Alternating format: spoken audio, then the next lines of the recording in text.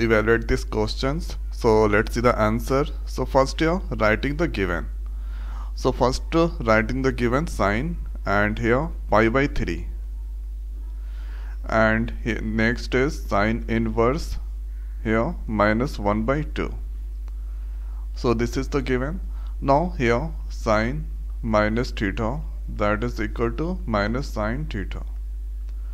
The same thing here, or sine inverse minus theta, that is equal to minus sine inverse theta. Okay, so here sine inverse minus 1 by 2. So this we can write. So first writing the sine, the next is pi by 3, and the next is here sine inverse.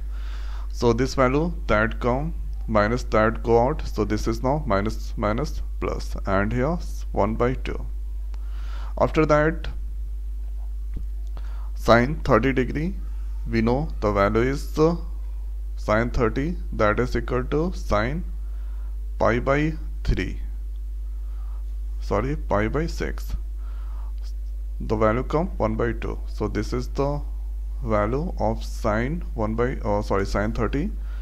So now here putting the value sine, then here pi by 3, and this is now sine, and here sine. So this is now sine pi by 6 that come.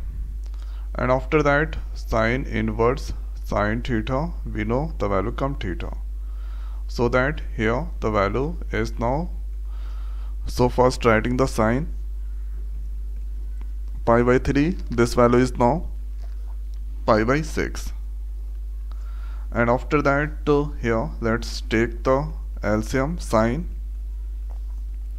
then after here 6. So this is now 2 pi, and this is here pi.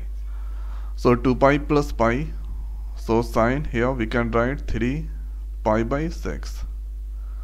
This cancel by 2 times. So there you can get here sine pi by 2. So sine pi by 2, sine 90 degree, the value come 1. Okay, so 1 is the answer of this question. So one time going to repeat here, sine inverse minus theta, that is equal to minus sine theta. So use that, then sine inverse 1 by 2, and 1 by 2 place we can write pi by 6. Then after here sine inverse sine theta, that is equal to theta, and then you can get pi by 3 plus pi by 6. Take the LCM, then you can get here pi by 2, sine pi by 2, the value comes 1. So this is the way we can evaluate this question. So now in this video it's over. So thanks for watching. See next to it. Thank you.